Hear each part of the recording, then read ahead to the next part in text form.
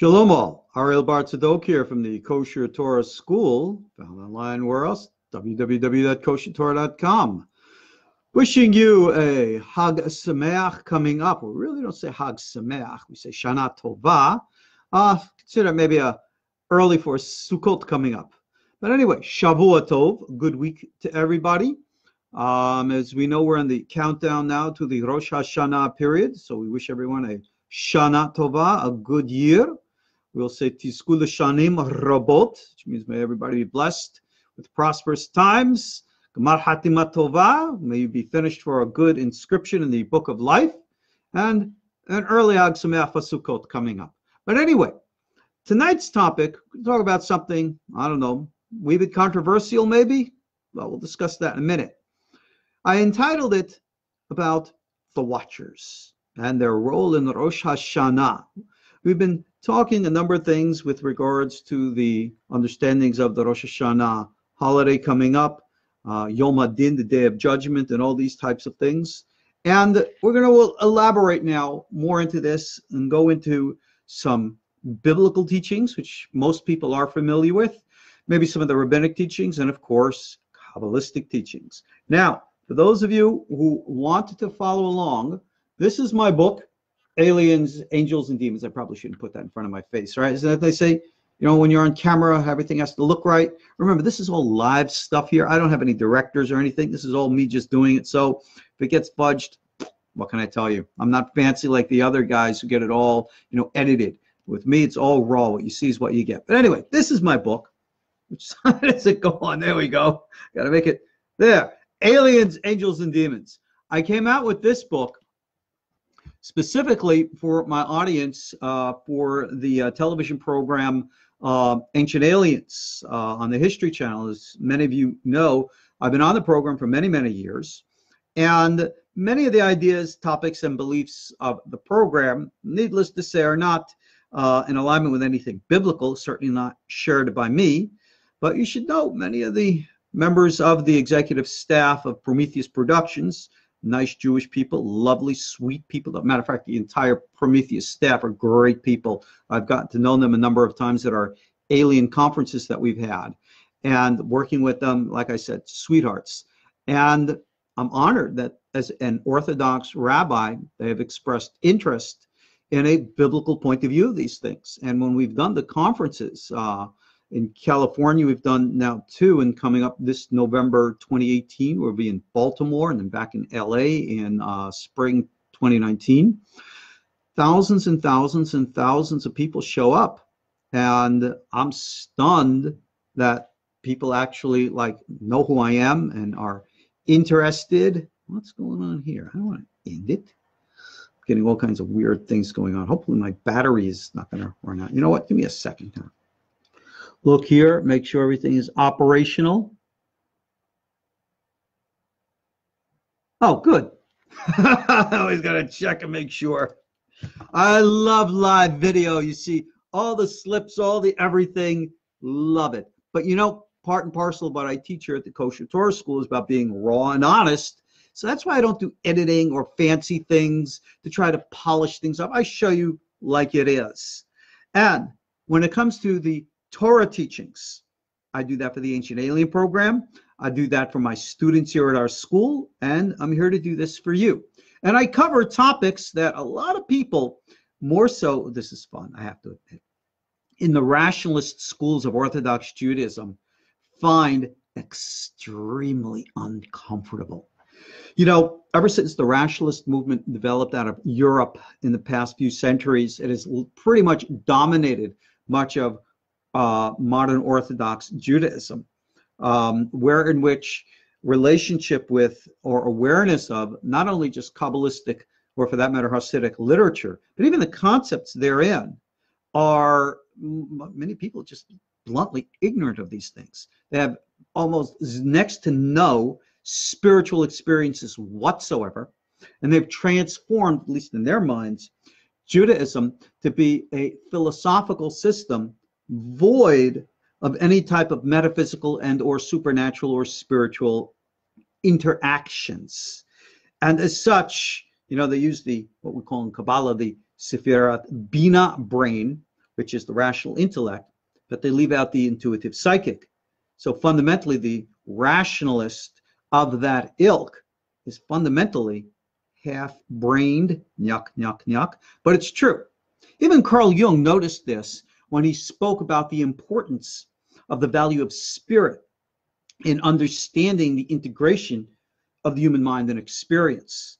So whenever you see these of the rationalist ilk and you start talking to them like our sages in the Talmud did about angels and demons and interactions, life after death, talking with spirits and the like, they will either claim ignorance, they don't know anything about this type of stuff, or they'll say, it's old stuff, we don't believe in that anymore, which is not true. It's part and parcel of our Torah.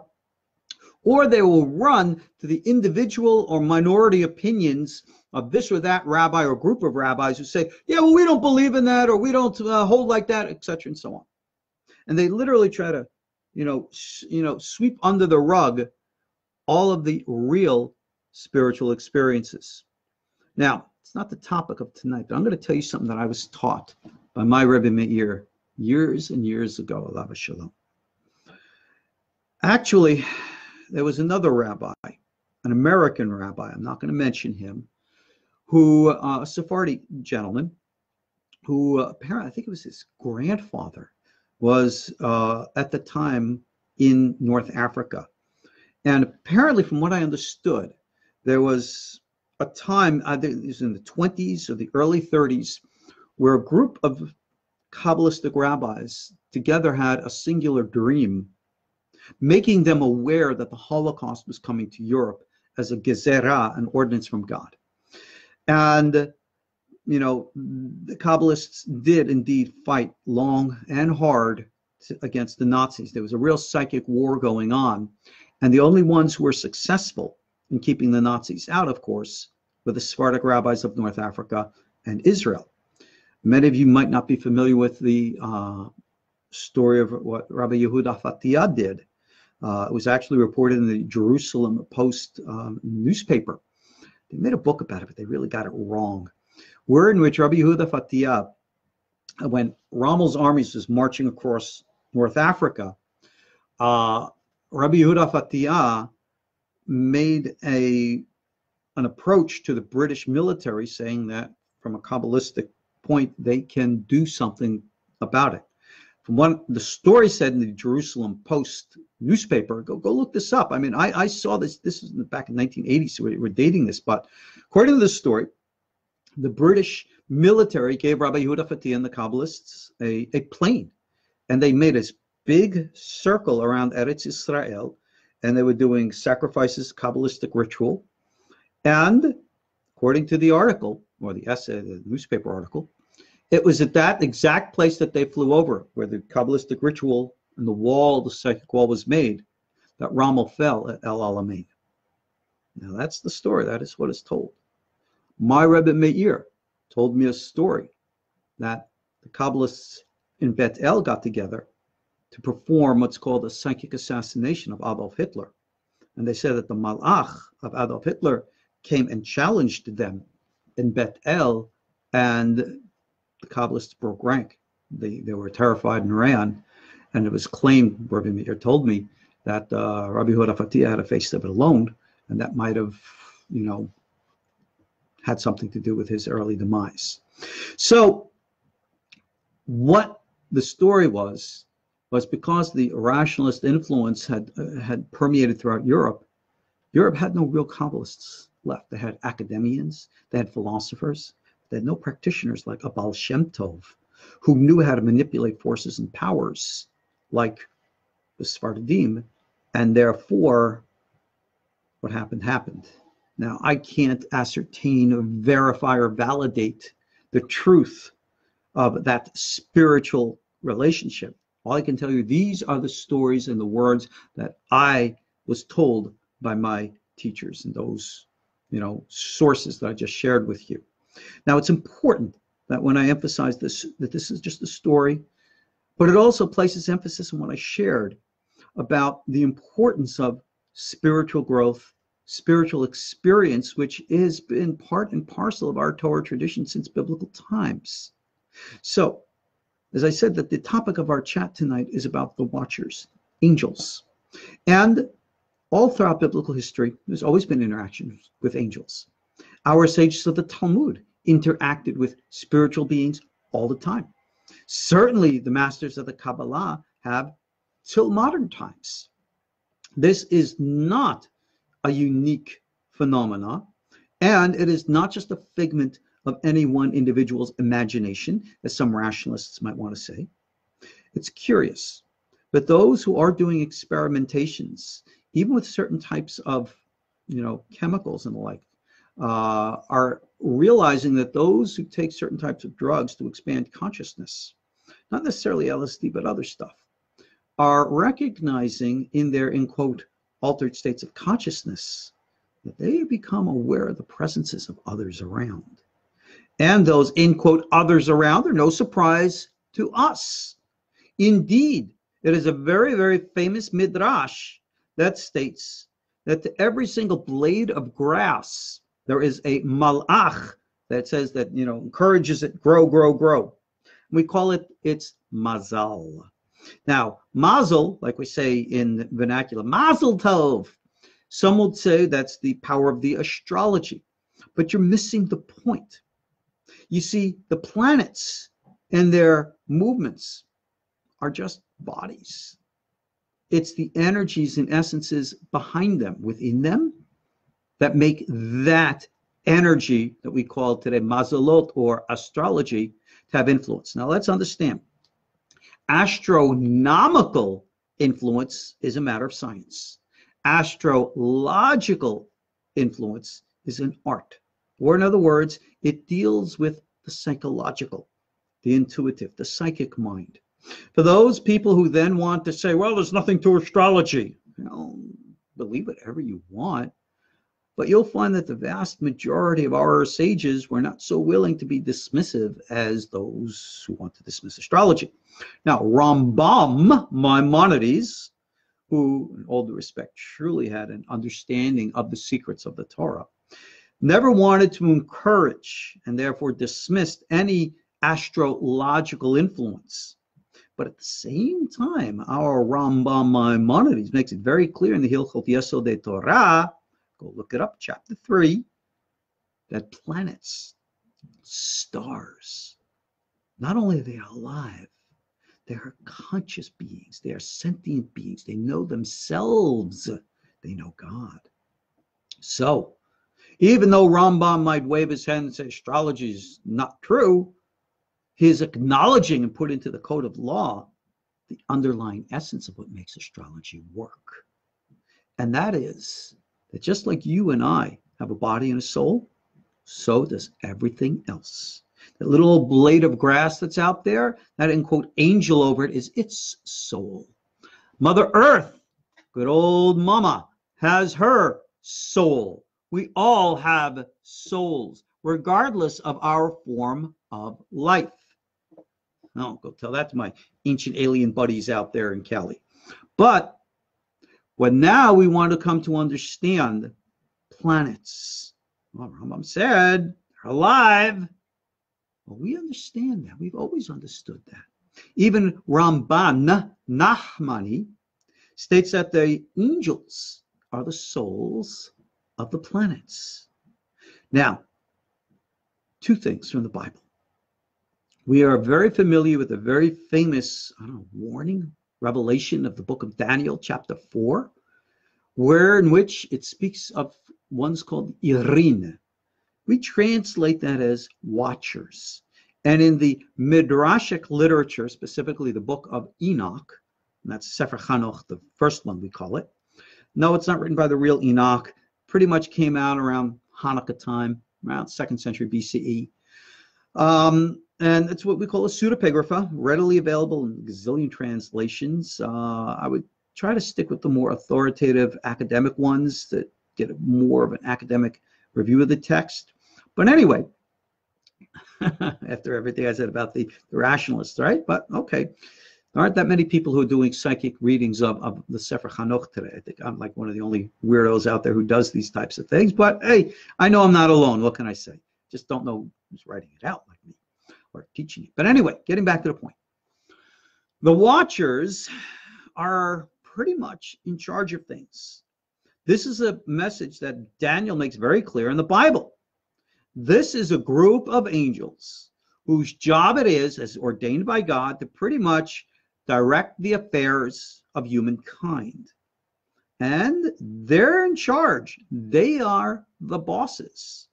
So who are these, in quote, watchers? Well, we know one thing. We associate another group of angels, for lack of a better word to call them. We find them originally referenced by this name in the Sefer Yetzirah, and they're called the Teli. Teli, by lack of any other word, would mean reptilian or dragons. And yeah, in the Christian tradition, the image of the dragon is considered bad. Indeed, you'll even find an opinion in the Gemara itself, Tractate Avodah Zarah, that says the image of the dragon is idolatry. And if and when your approach to the reptilian race is to worship them as authorities and superiors, then that by all means is idolatry. For that matter, to look up to, suck up to, as we say, right? Any higher authority, human, government, or rabbinic, can equally be idolatrous rather than put our complete, total, whole trust in God. Make sure that that is always understood. Shiviti Hashem lenegdi tamid. I place God before me always. Not my rabbis, not my religion, not angels. So who are these Teli? Well, again, the Sefer Yetzirah, written within a century or so of Talmudic times, makes a very curious statement about them. It states that the Teli rule in the universe like a king upon the throne. And when we put together the various literature that we know about these Teli, we see that they are essentially the watchers referred to in the Bible. Now, Aryeh Kaplan makes a reference to the Teli in his commentary to the Sefer Yetzirah, quoting an old Kabbalistic magic book called the Shoshan Yesod Olam. It's never been published, thank God. But there are those of us who have copies of things like that and know how these things operate. It's always been part and parcel of our rabbinic prophetic traditions, how to make contact. When Abulafia writes in all of his multiple literatures about, the techniques of using combinations and permutations of letters and stuff, he doesn't talk about making contact, but he does make it very clear that he knows who's out there.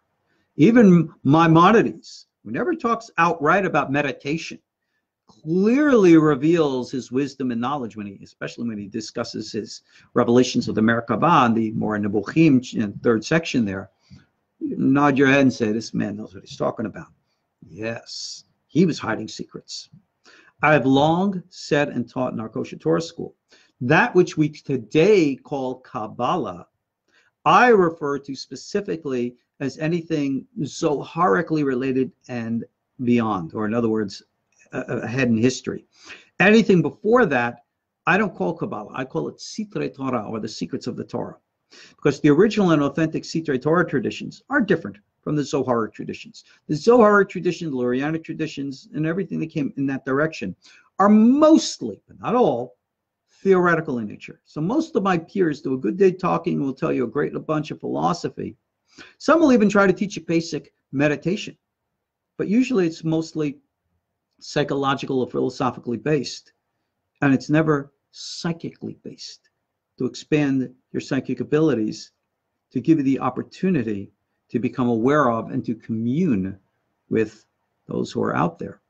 And indeed, the watchers, they are out there. Let's go right back to the Bible. Very famous chapter in the book of Job, chapter 1, where it speaks about the gathering of the sons of God. And along comes this one guy called Satan. All right, let's talk about that. Let's understand this. Personally, for those of you ever been through my KosherTorah School library, you know I offer over 100 hours or more free stuff on my website, KosherTorah.com. We offer a whole bunch of stuff, of course, on our now YouTube channel, but most of our courses are, for our donating, supporting students. And I cannot encourage you enough. Please support our school. Join us. Become a monthly supporter, donator, so that I can give you access to everything I have. Bottom line, this is a school. I wish that I could run it like a real yeshiva and not have to worry about dollars and cents, but unfortunately, got to worry about that stuff, got to pay the bills. So, I look to you, you look to me, and hopefully we work together in that respect. But getting back now to the book of Job. I've always had a problem with the book of Job. It's always bothered me. What? Never could get past the first couple of chapters. When I read this story of how, God and the Satan, they're into this, little Las Vegas style, little gambling stuff. Consider Job? Yeah, blah, blah, blah, this. And all of a sudden the Satan comes and wipes out Job's whole family. Snap of the fingers. And I always said to myself, wait a second. That's not God's justice. That's not the way things happen. And then, after all so many years, I became aware of what the Gemara taught. I became aware of what Rambam mentions. The book of Job wasn't a historical book.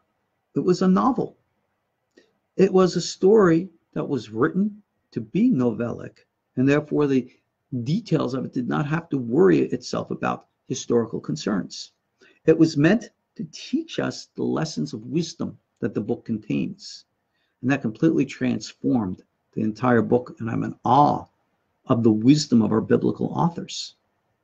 So we come to the first chapter, and we recognize that there is something called a day of gathering, a day of judgment. And this Satan, remember what the word Satan means. It's not a name. There's no guy out there, there's no angel out there whose name is Satan. There's no Lucifer or any of these other things. This is all mythologies that have developed over many, many years. Even later, Kabbalistic literature, remember I described that? When they're referencing the angel Samael. And no, I'm not afraid to say his name. All right? He's not coming in here with a pitchfork and poking me in the rear end or anything of the kind. I'll tell you a little secret that the Ariel reveals about Samael. He is a faithful servant of God, just like Michael and Gabriel and Raphael and Ariel. He is that malach behind the planet Mars, as they say. And this is so profound. The Arizal says when all the literature says he's going to be destroyed in the end, what that means is his name is going to be changed. And instead of being Samach Mem Aleph Lamed, the Mem will be taken away and his name will just be Samach Aleph Lamed, which for those of you who do not know, it is one of the 72 triad sacred holy names of God. And it's a very profound name. Samach is 60, Aleph is 1, 30, El, Lamed is 30, 91. Do your Kabbalistic gematria, that's the union of the name Yud-Ke, Vav-Ke, and Adonai.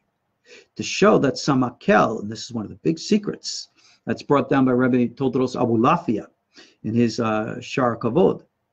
Metatron, remember the big archangel who's over all Israel, is the collective soul of all higher humanity?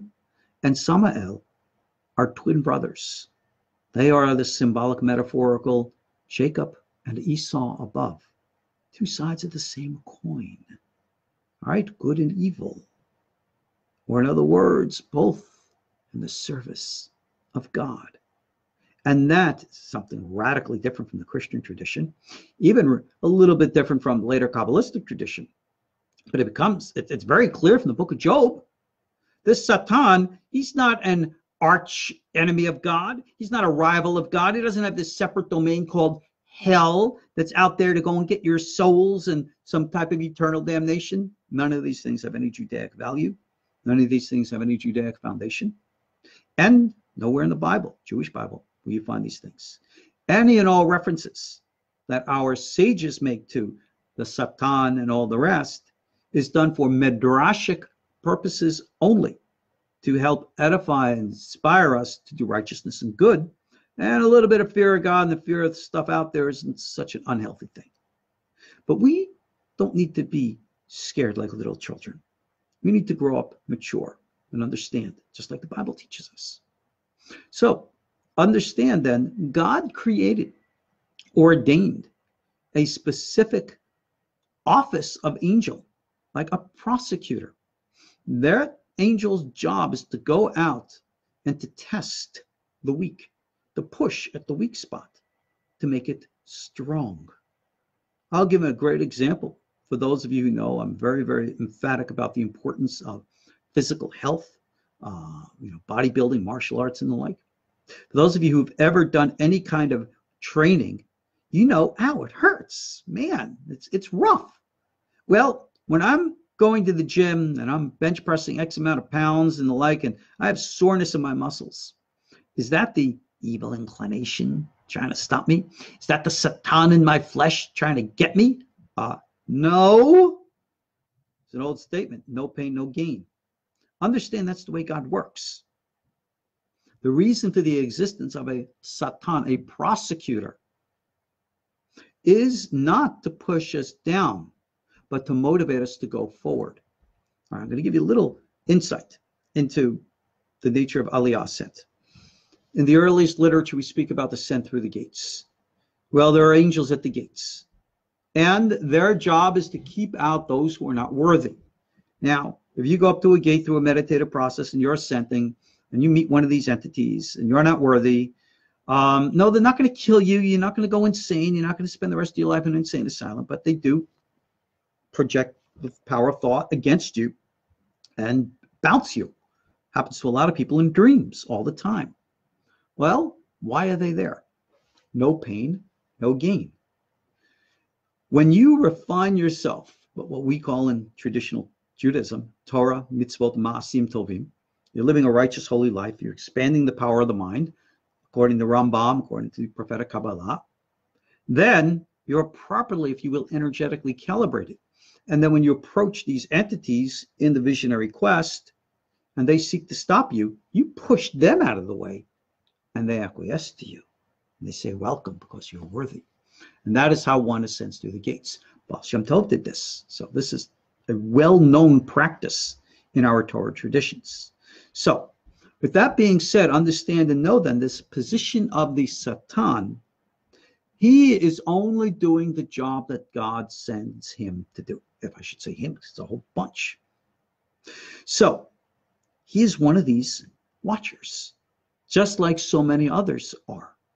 And their job is to, if you will, look after human souls and not let any ascend before our time. That's what it's all about.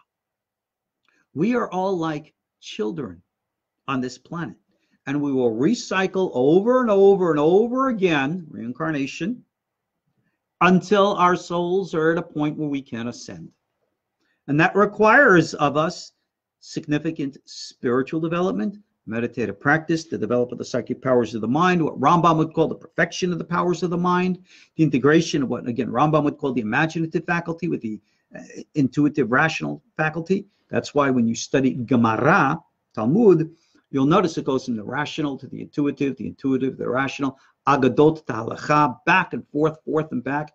It's to teach us, to train our minds to go in the flow, back and forth, into the rational, into the intuitive, what we call from Chokhmah to Bina, Bina to Chokhmah. I call this Sechel to Nuda, or oscillating consciousness. Now, let's take all of this and tie it up to Rosh Hashanah. I put something out on my Facebook page called The Secret of the Teli. I'm terrible at getting the cameras right and things over my face. So if I don't do it so properly, tough. All right? Secrets of the Teli. There, you can see it there. You don't need to see me. You remember what I look like. All right. I'll have it on my website at www.KosherTorah.com/PDF, all in caps, /Teli, Teli, small case PDF. And that'll be available up there. You can go play this back in the recording. You'll get that, URL again. But anyway, let me read this to you. This is from a Rishon, one of the earlier generation rabbis, whose name is Rabbi Menachem Tziuni, from his book called the Sefer Tzionim Parashat Ahare. And he speaks about these Teli. And he says, the ministers of the zodiac that reside in the air, these are the princes of the Teli. The reason they are called princes of the Teli is because to these princes belong the leadership of all the hosts above. By their mouths, all the spheres of heaven go forth. And by their mouths, all the spheres of heaven stay still. In the language of our sages, this is called the Nahash Bariach. All right, that's the serpent. And the Aktalion, the winding serpent. That's the Ouroboros. That's the serpent that eats its own tail. All of this is symbolic language. The astrologers call it the tail of the dragon, the head of the dragon, meaning good and evil. For all are born of the head are good, and of the tail evil.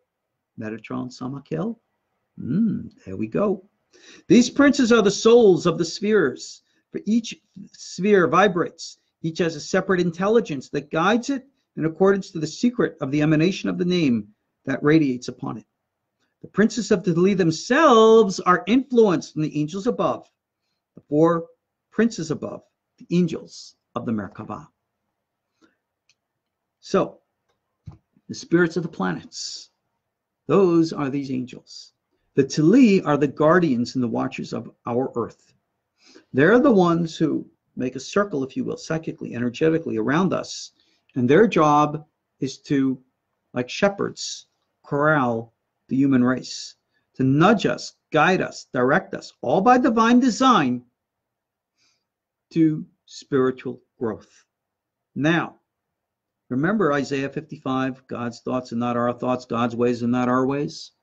When God wants something done on earth, it might not meet our criteria of, shall we say, mercy, kindness, niceness, and the like. Something's happening with my camera. I'm bouncing in and out live here. I have no idea. Love this live stuff with all the foibles therein. But anyway, getting back to this. I guess the Teli don't like me talking about them. I should have done that on camera. Somehow, somewhere, somebody's going to make a picture of that somewhere. I know I'm going to regret that. Like I said, I love live stuff. But anyway, understand now, everything is by divine design. There's no other reality other than God. God's in charge of everything, including me making crazy, dumb stuff, which every now and then I do. And this is my point. Today, we're in a major social issue discussion about privacy rights and the like. Well, let me put it to you bluntly. There's no such thing as privacy. You don't have any privacy. Not only is everything that you're doing being monitored, not by the government or this New World Order or any of these other spooks out there. Who cares about them? Do you really think that the, in quote, New World Order cares about what you do in the privacy of your room? Really? You think you're so important that what you do matters to the world? Okay, maybe you have a little bit of delusions of grandeur there. I'm not a big one for conspiracy theories. I could care less if the government is watching me or watching you or watching us. Who cares, right? That's all the respect. If anybody's watching me, I'm sure by now I owe them an apology for boring them. But God is watching.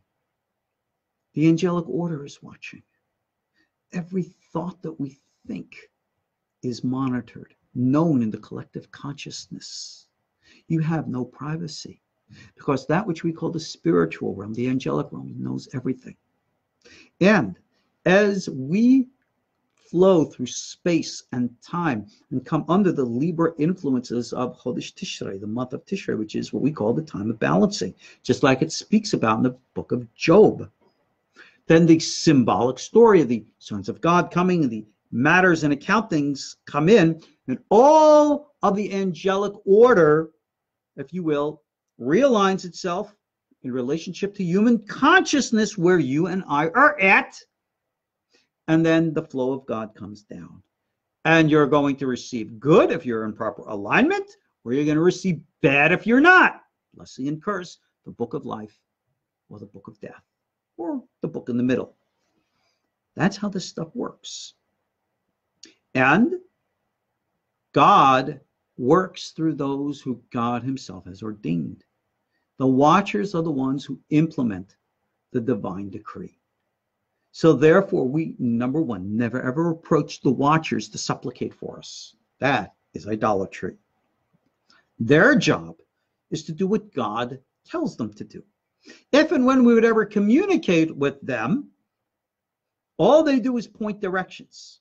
All they do is might give us information, because they're conduits, they're servants, they're under the angels of the Merkabah. So for those with experience, they become aware of the Teli. For many who are not trained, they might experience or visualize them in a terrifying form, be frightened of them. For those who are aware and knowledgeable, we'll welcome them as our spiritual bigger brothers. So essentially, it is the image of the dragon, which was well known in both ancient Hebraic culture and ancient Chinese culture to be kadosh, holy. And this goes all the way back to the Bible, when you could see the serpent in the Garden of Eden. Remember, the original serpent, our sages said, stood erect, had arms and legs, and spoke. All right? So don't go thinking that the serpent in the Garden of Eden was like a modern day snake. When was the last time you ever spoke with a snake and got answers, right? It was a different time. It was a reptilian humanoid. Sound familiar to those of you in the ET circles and our conspiratorial stuff? Well, just remember, the Teli are a race. You have good guys, you have bad guys, good and evil. Remember we said that? So that's what's going on out there. And only those who are properly calibrated in that which we call Kedusha can make the proper ascents to have experience in a kadosh, holy way. Of course, that's what our whole KosherTorah School is about, fulfilling the prayer, revelation of the Baal Shem Tov, making aliyot in proper Kedusha. That's what we teach. But anyway, understand now, these entities, according to our traditions, are real. They're out there. They're doing their job. And that's just the way it is. Also understand that in the book of Isaiah, remember in chapter 6, it speaks about the seraphim. Well, you go look at the seraphim. Those aren't the burning ones. Those are the reptilian ones. They are in the hechal, right? These are the images of the Teli. These are the, if you will, the feet that underneath the Merkabah. They are the servants of the two cherubim on the Ark of the Covenant, who were Metatron and Samael. These are the entities beneath them. So we should never ever fear, because their job is not to be bad or evil. Yeah, I said there are bad ones out there, but when you're properly calibrated in Kedusha, holiness, they don't bother with you. Their job is to train us. That's all. So understand their role for Rosh HaShana. They're benign or whatever. The job ultimately is to do what needs to be done. And that is what this is all about. So here we are now coming up to Rosh Hashanah. I'm going to take your questions in about 2 minutes. Let me finish up here. Understand and know that the Teli, I write more about this, like I said, in my book, Aliens, Angels, and Demons. I write all the different sources, the correlations, and my source materials. It's all quoted in there. And recognize and know we have nothing to be afraid of. There are forces out there, and they're good and evil based upon our own good and evil within ourselves. I know many people who sometimes have, dreams and feelings and thoughts which are very, very negative. I say, well, cognitive behavioral therapy. Change the way you think, change the way you feel. That's actually the tikkun language of the Ariel. And it's very important to understand. You have nothing to be afraid of. There's no forces or dominions of evil out there that can do anything to you if you are properly calibrated in righteousness and holiness, doing the right thing. It doesn't matter who you are, what you are, where you are. It's not a Jewish thing. It's a human thing. And it transcends that too. So by you being the moral, decent, right human being that you are, you get it right. I'm seeing a comment here in text that King Solomon used to speak with the jinn. He certainly did. Remember, it's actually written in the Tractate Gittin. I did have a course, not a course, but a class on that in my Yaakov series from the Gemara. I'll be getting these things online as well, where it's a well-known story where it says that King Solomon got the assistance of Ashmodai, the king of the demons, to build the temple, because there were ways and means that the temple needed to be built with the shamir that no human being had the knowledge or technology to use. So we got them involved, and they built those secret places in the Beit HaMikdash and under the Temple Mount that to this day, secrets. But okay, kahaze. And for those, again, of the rationalist school who want to dismiss all of these things as phantasaical beliefs and the like, fine, believe whatever you want. But by dismissing that, you're dismissing major portions of our Torah traditions. And as far as I'm concerned, that's not kosher. But okay, I'm going to conclude here. You understand now the role of the watchers. On Rosh HaShana, their job is to do what God tells them to do. Understand that this has biblical foundations, Talmudic foundations, Kabbalistic foundations. And I pray that each and every one of us, as we come into the influence of the Rosh Hashanah period, the time of judgment, don't go around thinking that you're going to become, superficially religious and gain brownie points from God as if God is some kind of, spiritual Santa Claus. Let's be a little bit more sophisticated, please. Change your lives. Be better human beings. Be generous human beings. Give financially to the charities of your choice. Always be moral and righteous. Don't be an SOB. Don't be a liar. Don't be a cheat. Be an honest, decent human being. And as an old saying, I believe attributed to the Native Americans, walk your talk. Be a decent, moral human being. Rabbi Chaim Vital, the great Kabbalist, writes in his introduction to the book Sha'arei Kedusha, Midot Kadmon LaMitzvot. Before you can be a completely Torah-observant, faithful Jew, for example, you have to be first a good, moral, decent human being. Please, I cannot encourage you, men and women alike. This is something that applies to all of us. Be a decent human being. And the Teli will be proud of you. And the gates of ascent will be open for you. And you will see the difference in your lives. All you need is just a little itsy bitsy bit of faith in God. Do the right thing. And something tells me that I'm actually speaking to individuals out there. You know what I mean?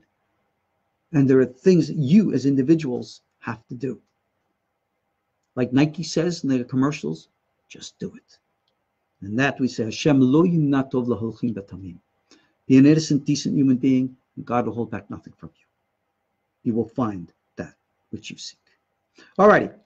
On that note, I'm going to put on my good old reading glasses here. And let me go into questions and see if I can pop up. If anybody's got any questions, how do I scroll this bar down? There we go. All right, now, if you have any questions, now's the time to ask them. Please type them into text so I can answer them. I have a question here from Noach. Shalom, Noach, Shavua Tov. How do you know if you are appropriately spiritual aligned to approach the Teli?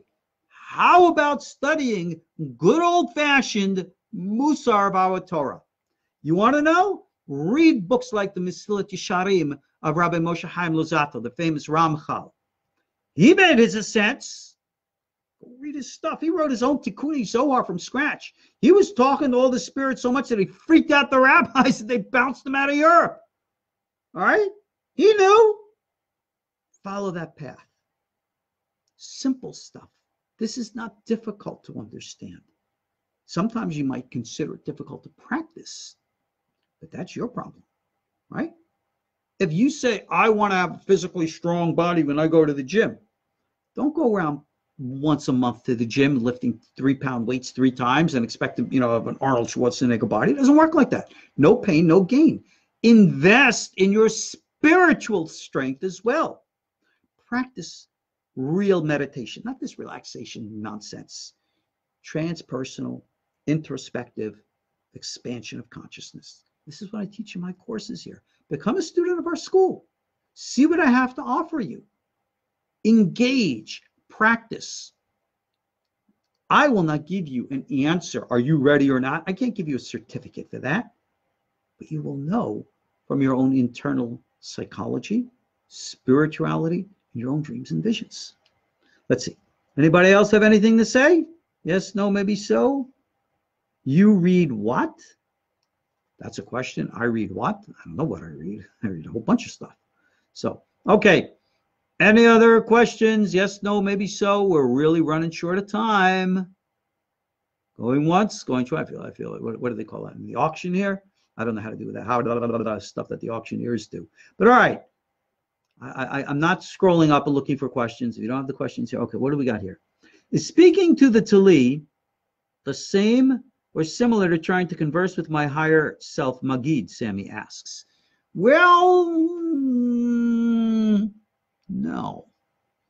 Your higher self is one thing. The Teli are not the higher you. They're out there on the sides. For those who go up the center column, we connect with our higher self. The Teli are kind of like on the side. They're external. Many a time, as you're making the ascent up, you kind of like look to the right or to the left, and there they are. Now, you will find warnings, even in the writings like Patanjali, you know, in the Raja Yoga Sutras, all right, of Patanjali, when he speaks about the development of the psychic powers, he says, don't be deceived by them. These are the things that get you to look off to the sides. And we don't go off to the sides. Well, what does that mean about our relationship with the Teli? The Teli are there. Not all the time do we ascend up.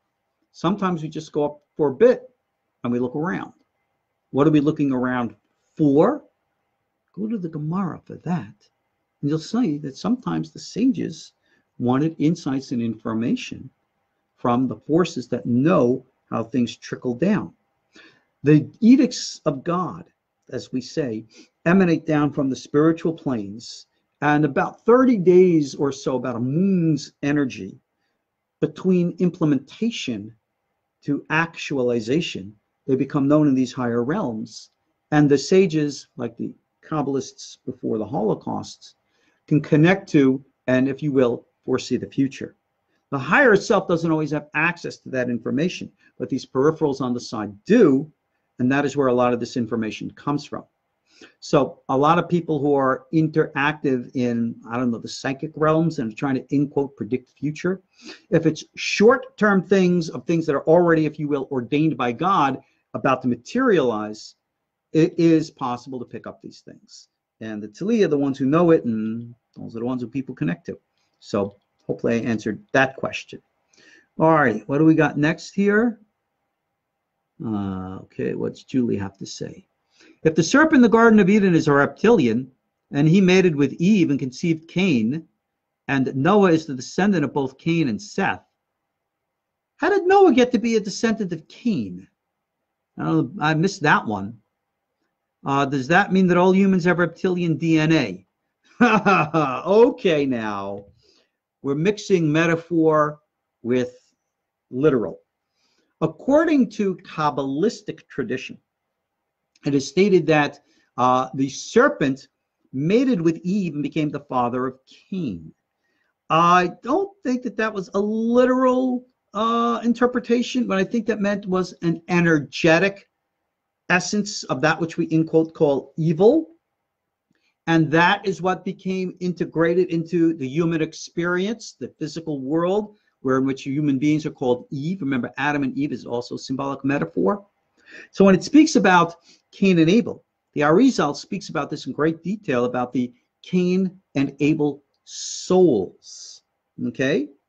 And when we say reptilian, it's not reptilian DNA, but in quotes, symbolic, metaphorical, reptilian influence, meaning that side which we call evil. Now, what is evil? Evil again means tree of life, all right? Everything, powers that go up, powers that go down. That's pretty much what it is. In our Torah tradition, we always refer to this. Chinese tradition, they refer to it as the yin and the yang, the opposites in polarity. We refer to it as heaven and earth, the physical and the spiritual. It's spoken about in all the different cultures of the world and all different philosophical descriptions and metaphors. So that is what it means when it says, in quote, that the serpent mated with Eve. Not that there was a physical snake with a, you know what, doing that to a physical woman with any kind of like rape fantasy and the kind. It's all symbolism. So no, we shouldn't be go looking for reptilian DNA in us, alien DNA in us. Sorry to my buddies out in Ancient Aliens, but this is all ancient archetypal metaphorical language to help us understand the nature of, if you will, our human experience and the struggle that we have between the physical and the spiritual, which we again call the good and the evil. Okay? That is what that's all about. Judy, that was a great question. Thank you, Julie. All right. Again, really running short on time.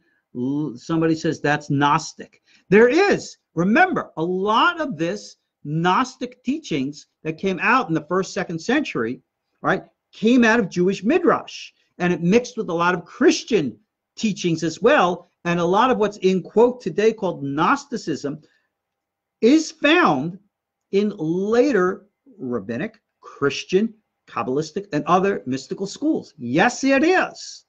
All right. When you trace the history of ideas and beliefs, you will find that, all these things connect over history. So thank you for that, Monique. If the serpent was a companion of Adam, then Hashem must have known about the multiple possibility outcomes of such a companion for Adam, correct?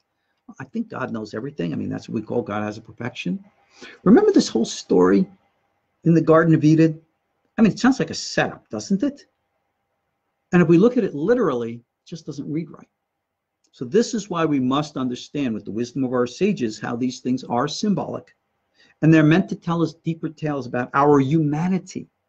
We're not worried about where the Garden of Eden was. We're worried about our humanity and the nature of the struggle that we have between our physicality, focused on the external, and our, in quote, spirituality, power of the mind, Rambam would say, which is our internal, extrovert, introvert. This is that balance that we have to deal with at all times. And when we can balance this, and in our Torah tradition, what is our way? Eastern traditions? Ascend. We descend.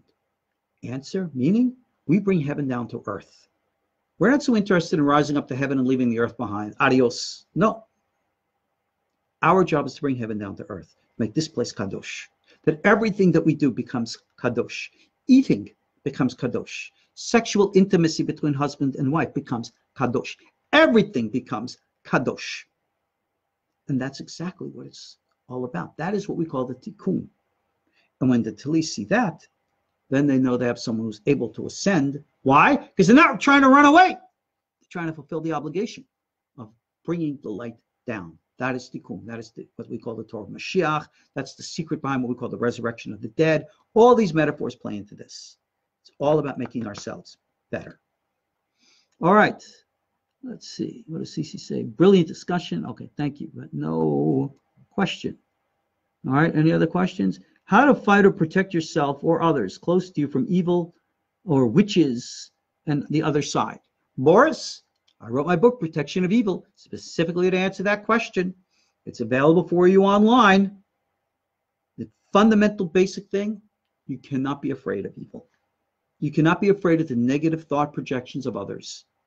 You must have faith in God, trust in God. This is why I do my shvitis that you find, you'll see on my website. I send them out for free. You can purchase other ones online. You put them up all over your homes, your offices, just to have the presence of God in your memory and your reminder so you can trust in God. Everything revolves around that, trusting in God. Sadiq be'emunato yechiyeh.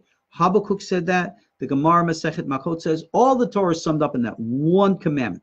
The righteous live by faith. Just have faith in God. Focus only on God.